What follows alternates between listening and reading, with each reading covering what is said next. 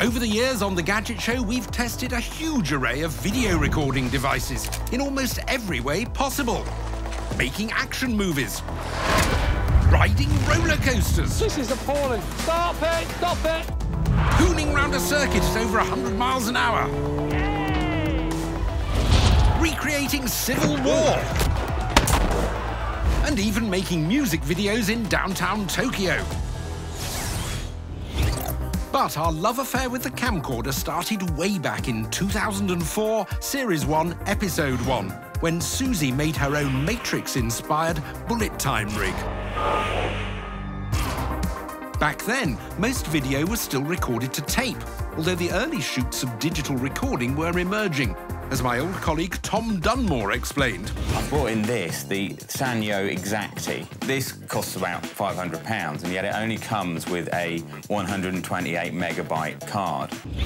That was good for just 4 minutes recording in DVD quality. Remember that?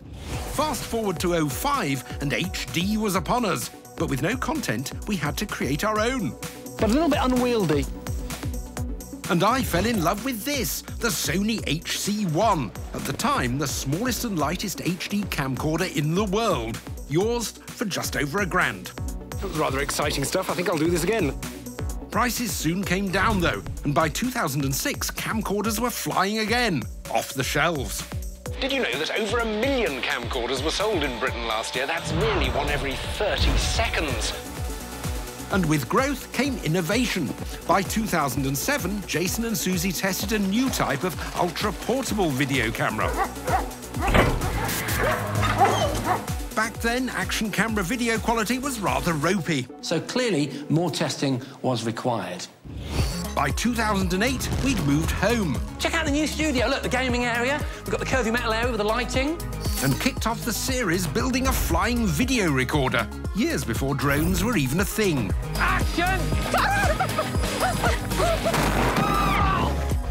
And by the following year, there was some more big news.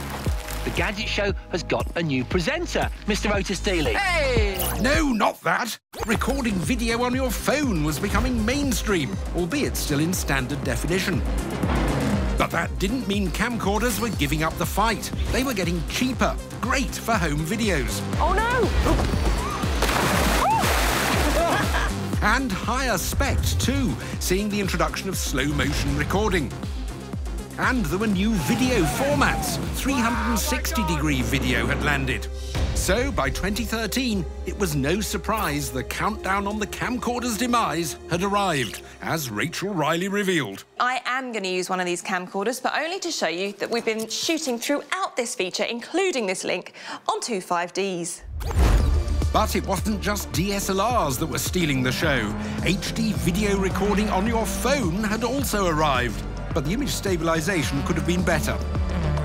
In the following years, we welcomed in a couple of new faces. Welcome to the brand new, totally rebooted, bigger and better Gadget Show.